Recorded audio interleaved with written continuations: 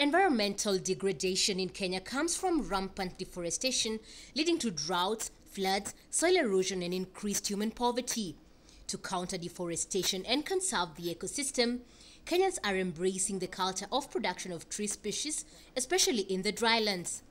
Melia volcensai, almost similar to mahogany, is one such indigenous tree species.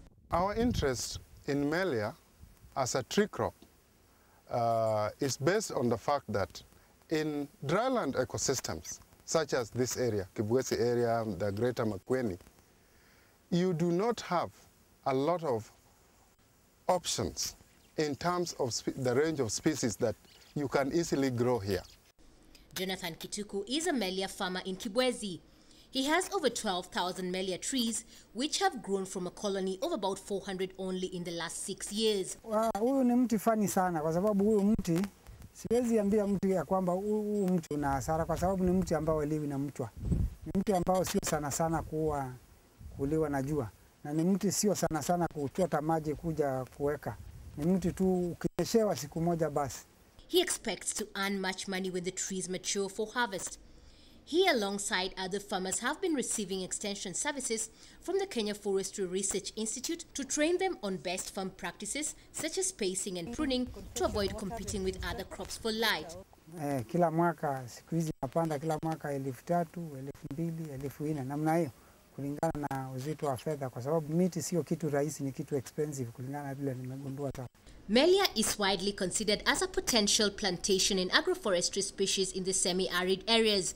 The tree takes 10 to 15 years to mature. However, selected harvesting can be done after 8 years. However, it has not been widely planted owing to its germination dormancy. But careful researchers have developed techniques to enhance Melia germination, and the use of locally available materials such as cow dung, sand, soil organic matter, ash and wastewater are beneficial. We have to rapidly recruit Melia into the farming systems. That is why we have been working on testing various provenances, various varieties of Melia. We are collecting the seed of Melia from wherever it is growing in this greater area, trying to bring them into the nursery, trying to understand the genetic constitution. Farmers have been relying on traditional methods of raising Melia volcensai seedlings, which heavily depend on natural regeneration. But plans are underway to domesticate the tree to maximize on its benefits. Naichukua kama business vile vile. Melia is used for timber, fodder, fuel wood and wood carving. Farmers are urged to intercrop with other plants. By promoting tree cultivation, farmlands enhance nutrient cycling, pest control, pollination and biodiversity conservation, which assist in creating the conditions needed for food.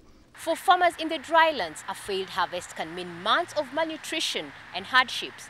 But when trees are intercropped with food crops, then farmers are likely to get a reprieve because the trees are likely to survive months of drought owing to their hardiness. Rosalia Pondo for Channel 1 Earthwatch.